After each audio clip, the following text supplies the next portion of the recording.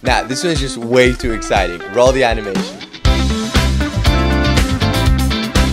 What's up, Glads, and welcome back to Gladiators Tennis. And looking at the title and the thumbnail of the video, you might be like, hold on, what the fuck is going on? But yes, I actually got to hit with Daniil Medvedev for the entire week of the Dubai duty-free ATP 500 event in Dubai.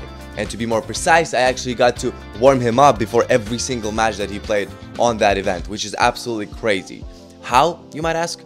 Well, I will get into more detail on that in one of the future videos because I just have way too much content from that trip that there's no way I'm putting it all in one. But in short, I got to work as one of the hitting partners for both women's and men's week of the tournament, meaning I was just warming up all the top players, sometimes training with them and whatever. So it was Tuesday of the men's week and I was expecting to pretty much have a day off on that day because nobody requested for a hitting the day before, which is usually how it happens. So I went down, had my breakfast, and then I went back to the hotel room to just chill because the day before that I played with Maxime Cressy and that motherfucker made me serve for like 40 minutes in a row non-stop and my abs were just dying.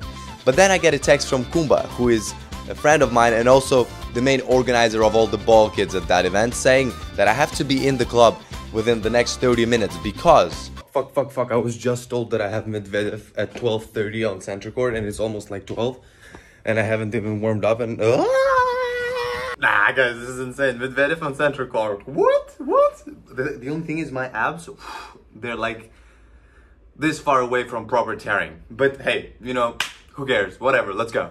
So because I sprinted to the club, I actually had enough time to pick up my strong racket from the stringers and do a little warm-up.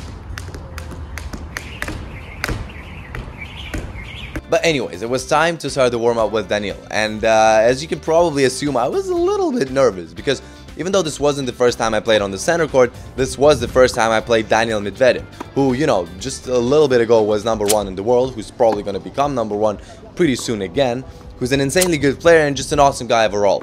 He actually came from winning Doha last week, beating Andy Murray in an awesome battle, which actually made Andy Murray withdraw from Dubai.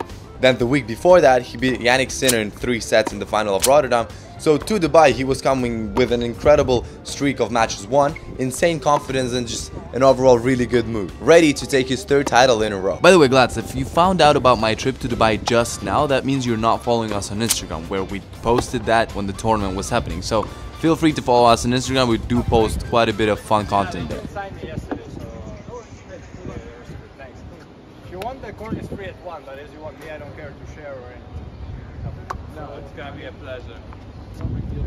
Yeah, judging by this little conversation, some of you might have guessed that we are going to be sharing the court with Uber's Hurkacz and Thomas Maciek. For those who don't know, Uber's highest ranking at that point was like 9 in the world, and Thomas, even though his highest rank was only like 97, he did do 3 sets in the first round of this tournament to Novak Djokovic, so hey, not a bad player. All of the above meant that my shots have to be super precise and the margin for error is really small because, you know, you hit the ball a bit late, playing cross court, the ball flies down the line and kills world #11. Not something you want to risk, you know. I do have to say that I was pretty close to doing just that several times during the warm-up. In the beginning, I was actually not struggling to keep up with Daniil's rhythm whatsoever. The first few rallies I was just thinking, hey, I gotta ask for a wildcard to a challenger or something. But then as we switched sides and I started hearing Matt grunt on every shot he was taking, I started to feel the need to accelerate the tip of my racket way more, stay lower to the ground and move my feet way quicker to time the split steps perfectly. Because as soon as I would screw up the timing, I'd miss the contact point and break the rally.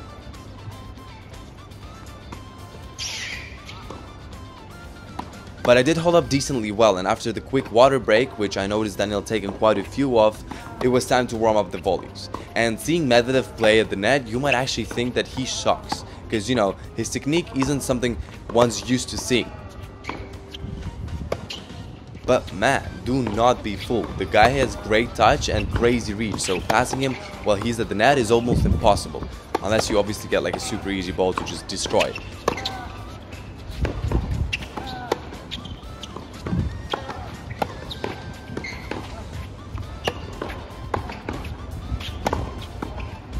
It was then time for the smashes. For some reason, that tightness that I was feeling due to the slight stress was affecting my lobs more than any other shot. I couldn't throw two similar lobs in a row, literally, but thanks to Daniil's height and the fact that he's a nice guy, it wasn't a problem. Because man, some players, you don't throw a perfect lob and make them move like 1 meter and they just don't go for it. Not gonna mention names, but yeah, Med is nice.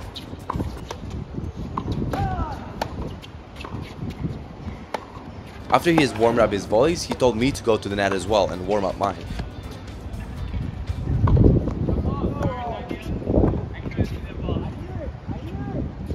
I'm not exactly sure why he wanted me to do that and how it benefits him, but anyways.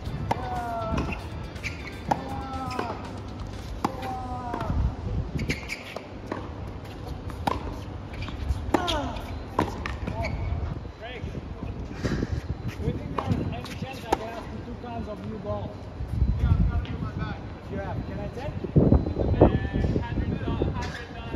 It's okay. Thank you.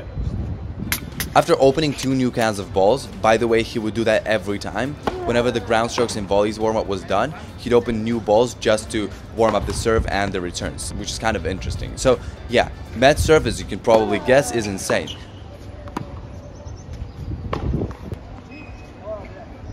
The flat bounce is really high, almost like a freaking kick serve, plus it's super fast obviously, and the slide serve just has an insane direction and crazy effect that makes it really hard to control the return. In the case that I even get to the ball in the first place, of course. After almost killing Ubi, again, it was time for me to serve.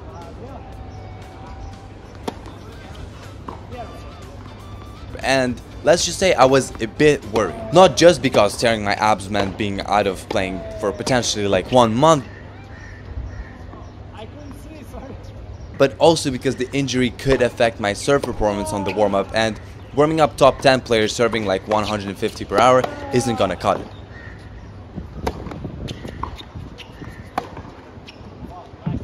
Luckily my abs held up, and although I was in a lot of pain, I knew they weren't torn. By the way, isn't it just hilarious how far Daniil returns? You'll actually get a better picture of just how far he returns and how well it works just for him a little further in the video, but for now, look at this funny stats.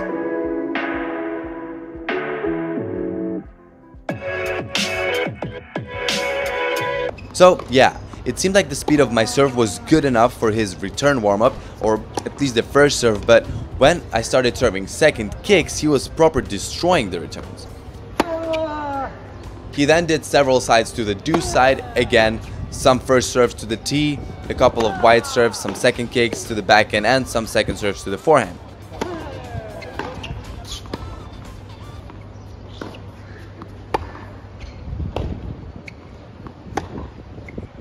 Returning, my abs got a bit of rest and recovered, and I was then ready to serve again. Served decently well, and this time put a bit more effort on serving those kicks to challenge him a bit more and also to challenge my abs a bit more. He still did the same patterns for the second serve returns though. He would first return a couple of serves far and then do a few more, making a few steps inside the court. So this was the warm-up before his first round, where he was actually facing a lucky loser from the quali, Matteo Arnaldi. Good opponent for the first round to get used to the courts and not be forced right away. It's an easy match in theory, but either way in tennis you should never relax no matter who you play, because absolutely anything can happen.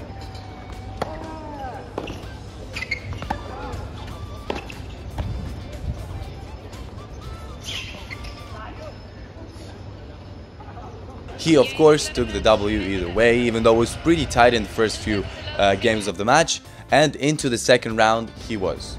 Actually here he says thanks for the warm-up, and then he adds you play well. And I was like, damn, thanks, but actually thinking to myself, yeah, if I play well, what the fuck do you do? You know, but you know, it was really nice coming from him. But anyways, after that I went to do a quick fitness session. Then I had my beautiful dinner. Guys, diet? What diet? How am I supposed to follow a diet? Please, please. How? How?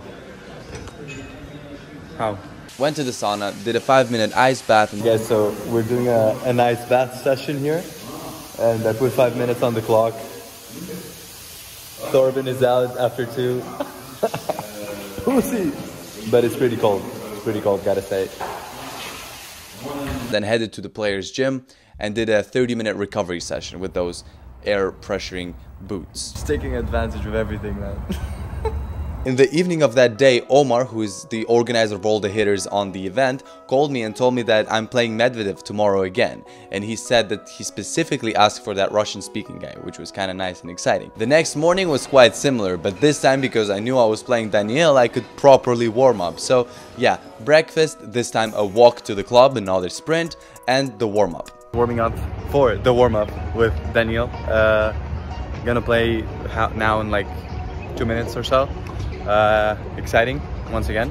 Hopefully get some good footage for you guys, and yeah, let's continue with my warm-up because you know, my abs are on the edge still of breaking down, and then here as well is kind of so I'm pretending like it was no big deal, but my abs and my soles were hurting quite a lot. This time we were warming up on court 2, which meant less fancy atmosphere, but who cares, still unbelievable. I got to the court a few minutes in advance, grabbed my water, prepared my freshly strung rackets, and yes, I was restringing every single day because the tension was dropping like crazy in Dubai, even though it wasn't even that hot. But one thing I most definitely forgot to prepare is the grips. I thought they were in decent shape, but as it turns out, they will cause me some trouble later on in practice. So as Daniil arrived to the court, we discussed the balls at the tournament and how they injure all the players.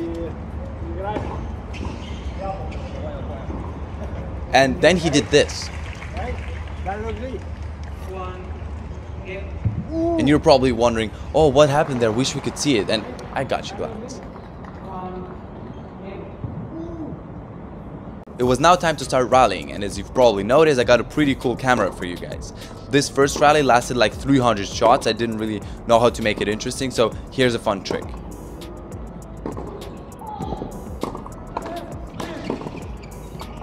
I gotta say that on the second training, even though I was still feeling the pressure and obviously still wanted to do my best, I was way more relaxed compared to yesterday, and I could feel the ball a little bit more. Might have something to do with the fact that I wasn't sharing the court with 2 other really good players, but actually I would say it's mainly because I got to know Daniil a bit more, and he turned out to be an absolutely awesome guy. So the atmosphere in court was way more relaxed. But I'll tell you more about Daniil's personality in part 2 of this video.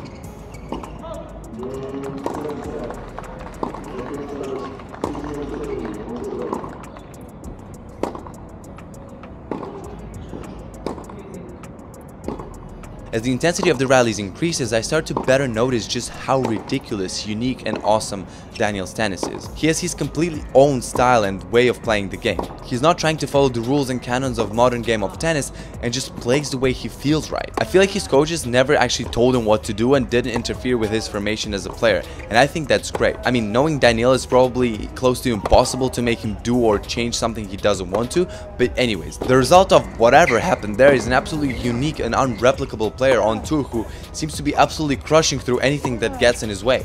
Oh, Glads, by the way, if you like Medvedev just like I do and you'd like to buy some of his apparel, for example his incredible shoes that I absolutely love, or anything else tennis related, the link is in the description together with our discount code, so only use that to buy anything to do with tennis. It helps the channel and it saves you some money, so win-win.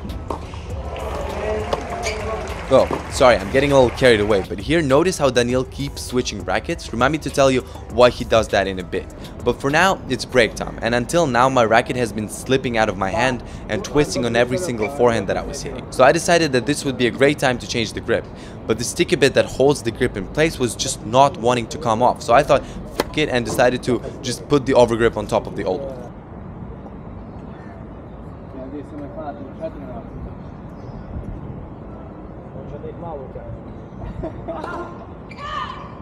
Камера, что, 360 что ли? Да.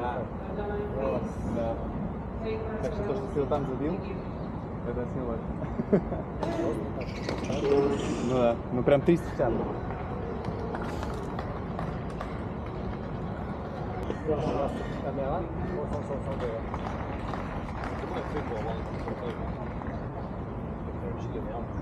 Elle prend une balle, elle est morte, on est d'accord? At this point, I'm like, fuck, I do not have time to put the grip on. It was time for the forehand crosses, and with my wet grip, I thought I would really struggle with that exercise.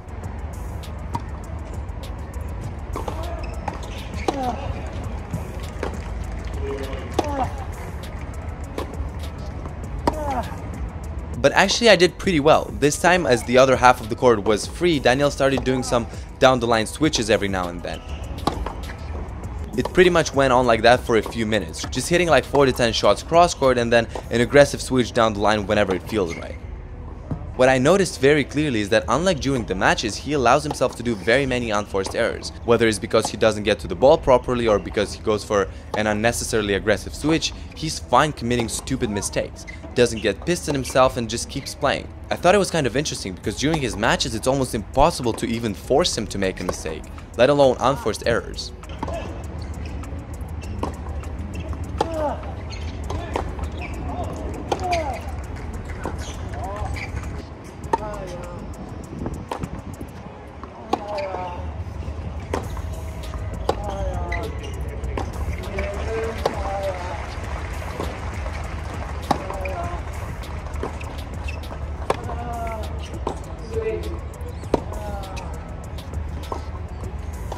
As we switched to the backhands, I felt quite a bit better, simply because 2 hands on the grip prevented it from sliding all over the place, and apart from that, I mean, it's backhands, right? Similar thing was happening here, several shots cross court, usually not more than 8, and then he would switch and I would try to go for the ball and kind of play the point, as the switch wasn't as aggressive and fast and I could actually get to the ball.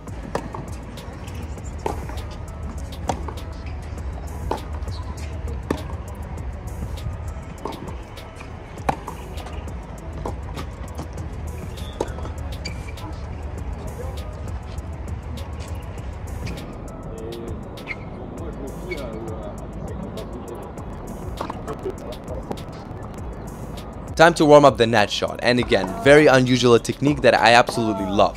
Looking like you're playing against someone who just picked up the racket for the first time to defend himself from all the balls that are coming at him, even though he can pretty much end the point with every single ball. Oh, by the way, look at what he does when he picks up this ball. Funny. By the way, I'm hitting the ball close to like full power, even though it might not look like it.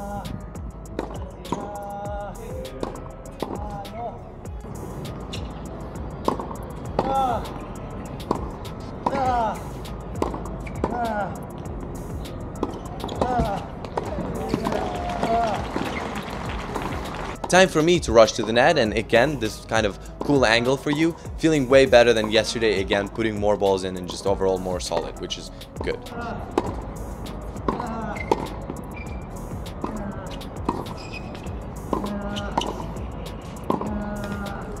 Warming up the serves, he followed pretty much the same pattern as the day before, serving some first serves to the tee and then some wides, doing the same with the kick serve.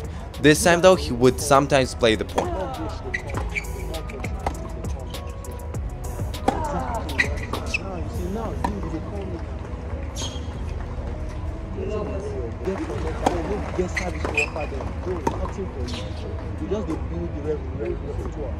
But nevertheless, even building connected, it becomes something to help you. You can see?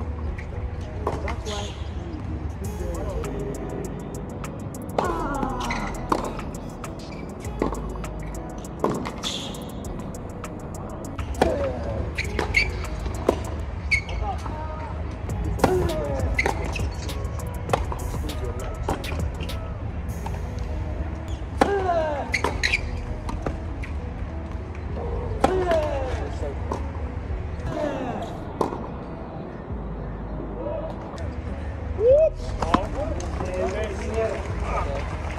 Daniil, this for you, man.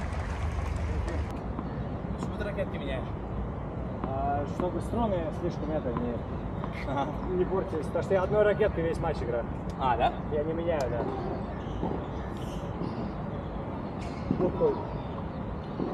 А у тебя есть любимая, да? Нет, ну просто, ну на каждом турнире какой-то лучше.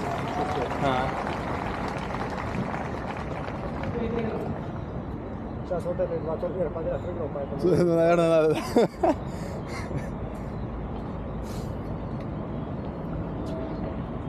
Как тебе скорость корта, кстати, здесь? Да вроде нормально. Да? Да, вдохе медленнее было, здесь вроде нормально. Тебе нравится быстро? Тренировочные 2 очень быстрые. Очень быстрые, да? 8,9? Пипец. Да, они очень быстрые. So now you know why Daniil keeps switching rackets during the training, and now that he's out of the frame again, he's ready to warm up the returns. As promised though, I will show you just how far away from the baseline he stands and just how hard it is to return like him. For the T serve, it's whatever, arguably even easier, but now look at the wide serves.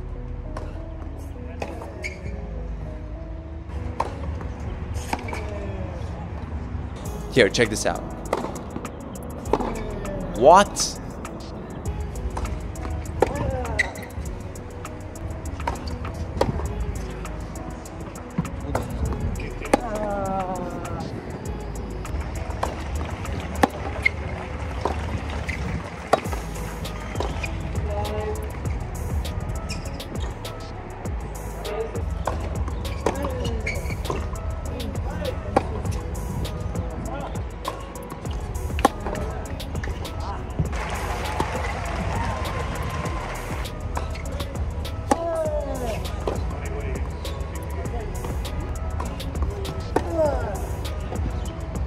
He did something wrong in this return, as you can tell, so he corrected for the next one.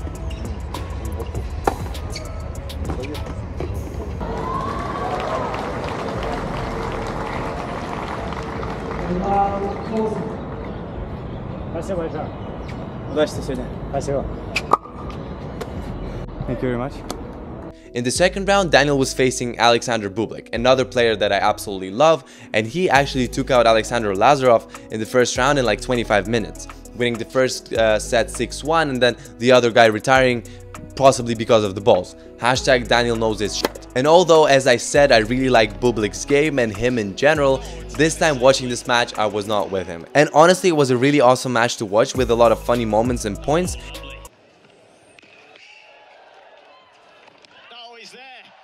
And as Daniil gets his underarm revenge on Bublik and seals the match, we are moving into the quarterfinals of the Dubai Duty Free ATP 500. And I decided to split this video in two parts because it was just getting way too long. I hope you don't mind, but there's a lot of cool storytelling ahead. First of all, warming up Daniil before his match with Djokovic, like what? And then also finding out about his awesome and very relatable hobby, which is also cool, and just a lot more. So stay tuned for part 2. I really hope you've enjoyed part 1 of my Dubaian experience, and I will see you in the next one. Bye bye. Добрый вечер. Здрасте. Здрасте. Добрый вечер. Мы не можем вспомнить вас как игрока. А я не как игрок. А, спарринг, да? Да. Поэтому не можете вспомнить, наверное. Спасибо.